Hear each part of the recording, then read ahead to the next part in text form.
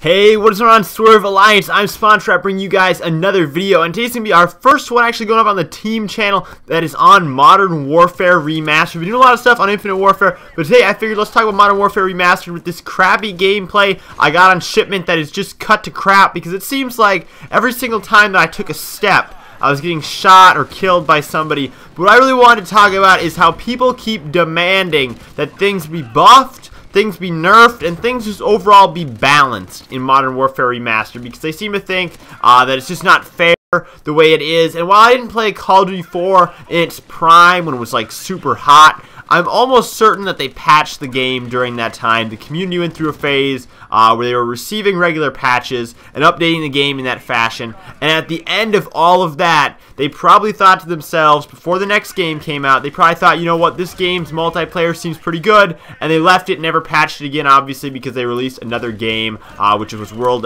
at War.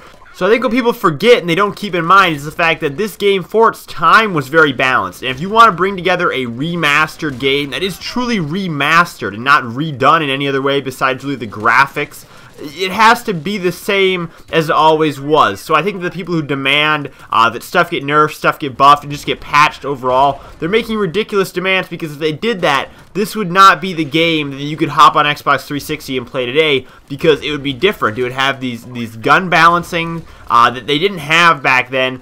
For whatever reason that they didn't have it, they didn't think it was fitting, and I think that the game, the way it plays right now, is supposed to feel nostalgic. It's not supposed to feel like, you know, a super hardcore game, unless you want to feel like that, because that's the nostalgia that you have associated with it.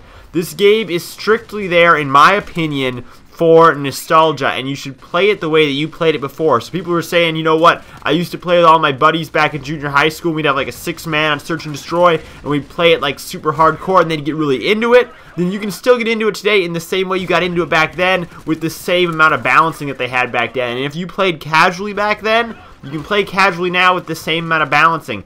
So, all in all, I gotta give Raven a lot of credit, and I would really like to see this game be released as a standalone game, just like anybody else would. But as somebody that already owns the game, I would really like to just see what the sales figures come in at as this game being a standalone, plus including the Legacy Edition versions of Infinite Warfare that were sold. Because right now, it's hard to make a concrete argument that Raven sold a ton of copies of this game, because it was attached to the Deluxe Edition, and you can argue that some of those people bought it just because it was $20 more and they got a second game. So I'd really be interested to see how many people bought just for Infinite Warfare, because I think that Raven deserves a lot of credit for the work they did. They made an insanely popular game become popular again. So, I'm SpawnTrapped. I will see you guys in the next one.